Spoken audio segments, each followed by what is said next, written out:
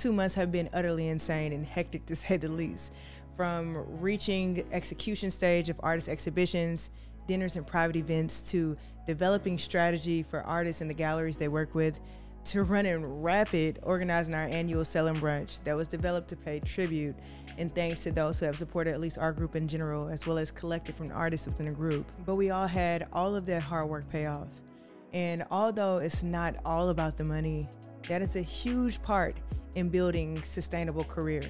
So it's been a whirlwind, but I'm here to give you guys a recap and tell you how we sold nearly $60,000 worth of art within 28 days. What's going on, y'all? I'm Moriah Alise. Welcome if you're new, and welcome back if you've been kicking it with me for a while. On this channel, you guys know we get to deep dive into the art auction market, talk about the art world from my perspective, and I get to put you guys on game, educating you all with information I've learned about being in this very protected art world over time, and of course sharing updates with you like we're doing today from the artists I work with under Alise Art Group. Also, let me know if you guys follow my Instagram. A lot of this may not be new to you as you followed that journey, but I figured let's go ahead and make it a video and make it visual for you guys. Now let's start at the beginning. June 9th, 2022.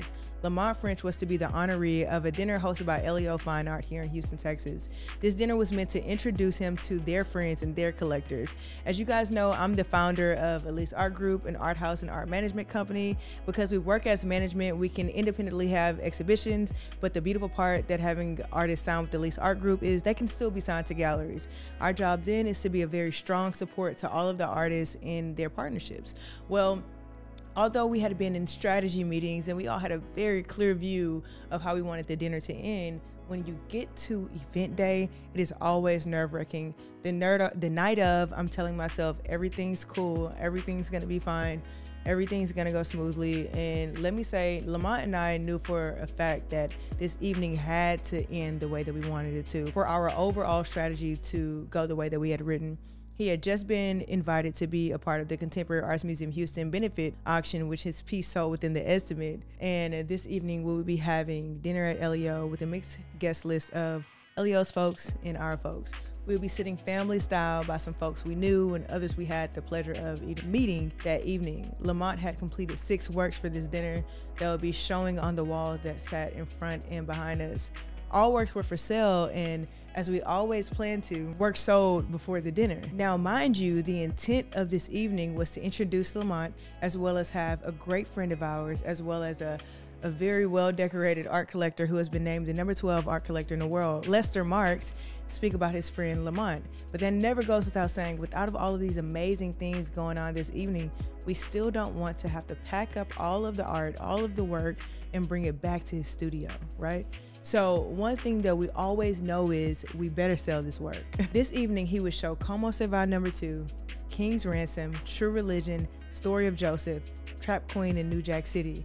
Everyone ate well. We had an amazing conversation. Lester spoke amazingly. Trish, the gallery owner, was filled with grace as always. So much gratitude and grace was given to her. And guess what? We sold all 6 works during a private dinner between 25 and 30 people.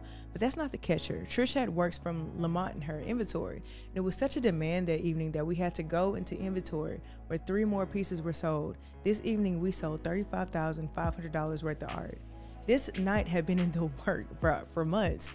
Nights like this don't just happen. It's cumulative of everything that you've done before, everything that I've talked about with you guys here. Everything affects something positively or negatively. We don't have room to miss. We don't have room for error. That's how we have to move forward. We've had 2 sold out nights with Lamont French in the last 8 months, and he has a lot coming up for the remainder of the year. His second solo with the Alise Art Group, Memoirs of Love and Hate. And January and February is going to be stacked as well. Say that so we can move into the next event, the next thing that happened. We're going to move into June 24th. At the end of Lamont's dinner, we were only 2 weeks away from Tay Butler's first exhibition with the Alise Art Group at First Nothing Is. There was so much pressure around this exhibition. Tay had just received his MFA from the University of Arkansas, and not only was this first solo with Alise Art Group, this was his first solo, period. And I can admit that I had an intense amount of desire for Tay, just like Tay had for himself, to make a statement that he was here and he was here to stay, and that this was a career for him. I know that we needed Tay to begin garnering collector support in the Houston area. He had already shown in the Contemporary Arts Museum Houston. He had completed his MFA, but his collector base really needed to grow. Now remember, through Alise Art Group, we focus on a few pillars. We create strong institutional support, strong collector support, strong community support, and strong brand partnerships. This evening of the exhibition, we knew that we would invite a few heavy hitters, and our strategy was to go into the exhibition with at least 40% of it sold. But we were behind. When I tell you we were behind, nothing was framed. I mean, we were a week, 2 weeks away, and there was still so much to do. We knew we had to speed things up. Tay had just returned to Houston from Arkansas, so our schedule had been a little bit unpredictable, but we were able to pull it off. But I tell you, with a lot of hard work, dedications, and conversations, we went into the exhibition with 5 pieces sold. And that evening we sold all but just a few. It ended up being one of the best nights, such a successful evenings. This exhibition, At First Nothing Is, was an exhibition of collage, paintings, drawings, and photographs by Tay Butler. In these works, he engaged with the idea of choice and change, the truth that we create reality, so we must have the power to change them. He activated what it means to be Black and seek deconstruction while building the change that we seek. The works were characterized by the political mutability and malleability of the subjects as they move through that change. And he used basketball as a catalyst, as you guys could see in telling these stories. He showed works such as Blue and Orange, Summer Leagues, American 3, Drops, and Goals, a few of the pieces that sold that evening.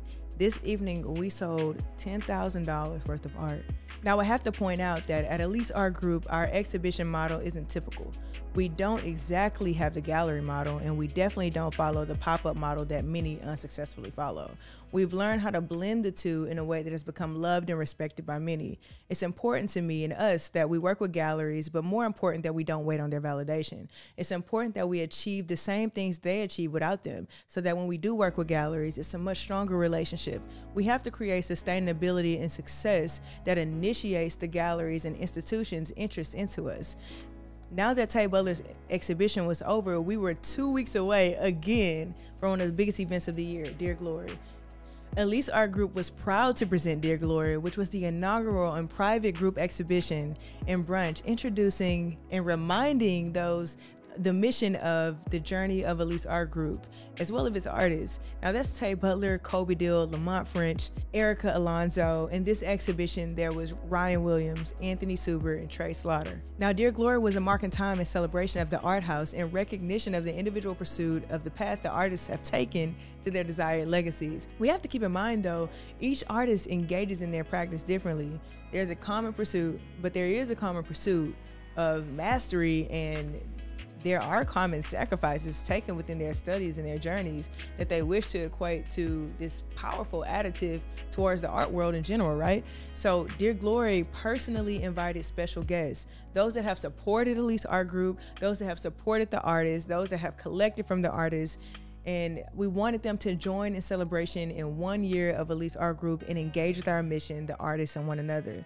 We intended to grow and garner the community, intending group support of the house, as well as the artist ecosystem here in Houston in particular. We just wanted to show love to everybody who said out loud, we support you. It was filled with love, and it was filled with gratitude and an immense amount of thank yous. Everyone who was invited has played a significant or will play a significant role in our growth, and everything was filled with love. We just wanted it to feel like community, and we drank good, we ate good, we drank champagne, we smoked cigars, we talked about art, we showed one another love, but we also just had a good time. Dear Glory was one of the best things that we could have done, and saying, hey, everyone that has supported us and showed us love, we want to show you love too. Let's celebrate together. It was sponsored by Ito Vodka, and it was sponsored by Topo Chico. And when I tell you guys they showed up, they did such an amazing job. But that night, that evening, that day, we sold $13,700 worth of art. And let me point out, art was for sale, and it's always going to be available, but we just wanted to show love that day. And in return, people showed love to us, and they collected works that they loved by Ryan Williams and by Erica Alonzo. It was community, I have to say, is one of those things that you can't live without, you can't survive without. and we will always show our community love. We will always continue to garner our community because it's one of the things that keeps us alive. Now, with all of what I just told you guys, over the last few months, we equaled $58,200. And we've only been alive for 1 year. So within 28 days, within our first year, we've grossed nearly $60,000. Now, that's not all we've grossed over the year. And again, money isn't the only thing that matters, right?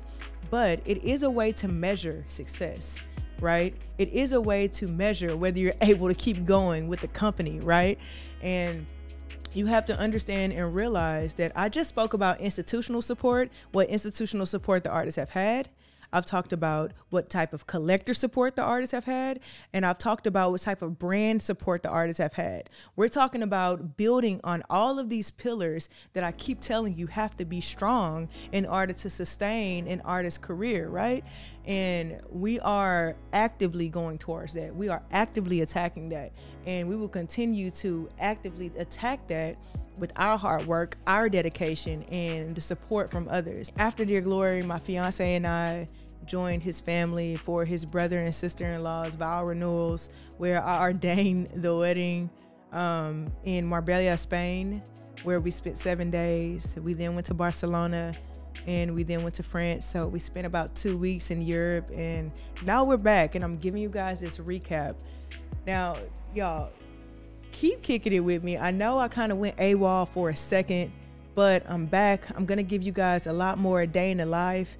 Actually, right after this, I'm going to Lamont French's studio, and we're gonna film some of the strategy, some of what we talk about during our management meetings. And I just want to say thank you, just like we thanked everyone with Dear Glory. Thank you for sticking with us. Thank you for sticking with me on this channel, and thank you for continuing to be a support and growing it. It has been an absolute pleasure to continue talking with you guys, and I can't wait to see what the future holds. Don't forget to subscribe and like and stick with me.